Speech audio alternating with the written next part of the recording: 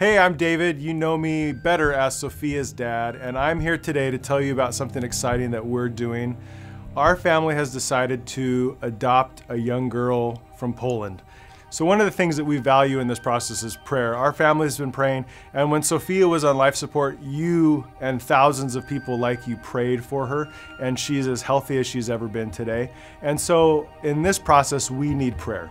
The second thing we need you to do is to share, and that's sharing with anybody, friends, family, strangers, social media, wherever you can. We need you to share it because this is something that we are passionate about. And the third thing that I would ask for you to maybe consider is to give. Adoption is a very expensive process, and while we can save and eventually come up with the money, it would probably be a year or two proposition, and by that time someone else may have come in and adopted this little girl. We have enough supporters right now that if everyone gave $1, we could have money for this adoption tomorrow. This is an exciting and scary process for us, and so we want to thank you in advance if you decide to pray, share, or give.